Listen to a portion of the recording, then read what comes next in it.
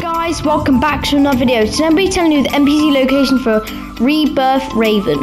Now, she's in this little house that was just added this season. Okay, let's see what she offers us. She does sell an exotic, so a lot of people might want to go here. But I can't see anyone right now, so that's good.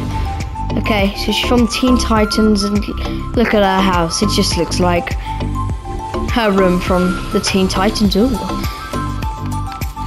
Okay, let's see what she offers us. She offers us eliminations for 200. I think you need to do about 3. Craft a hunter's cloak for 80 gold.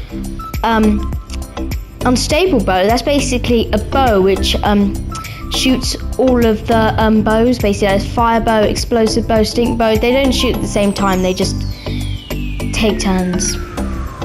Then there is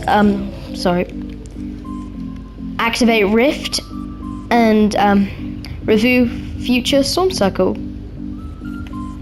Alright, okay.